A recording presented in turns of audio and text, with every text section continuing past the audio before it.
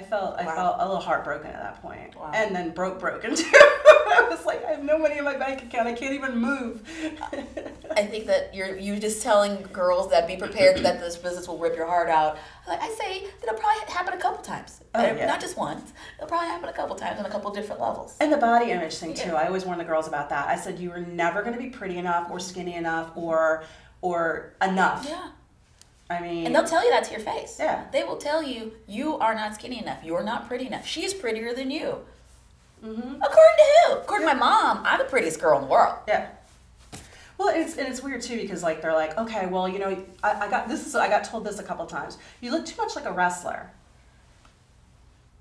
I'm like, so I'm too muscular. I'm too what? Like, no. You're the okay size. You just look too much like a wrestler. And I'm like, you look too much like a girl next door.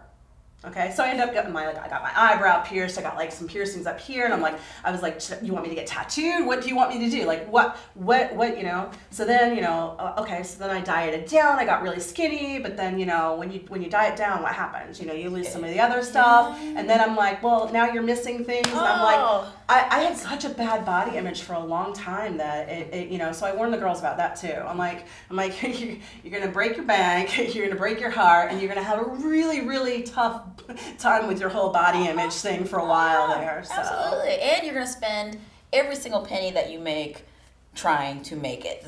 Every penny, every dime you will spend on hair color, on a new outfit, on new shoes, on new boots, on training at this class, you will spend every dime. But I think it's all worth it because honestly, the journey is just so much better than the destination. You're going to meet the most amazing people. You're going to have the craziest stories to tell once you walk out of this. Yeah. You're going to look back and you're going to have, man, I had a blast doing this. Oh. Yeah, I can't, like, I can't say that I have very many complaints now looking back on it.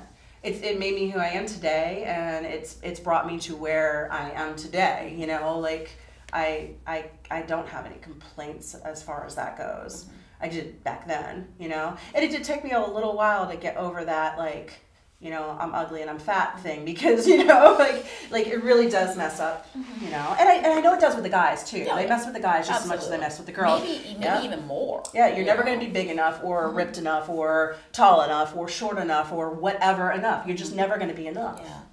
And it's really tough on you. So you have to be a strong person. It's going to break you. Right. Or have a really strong support system. That always helps. Yeah.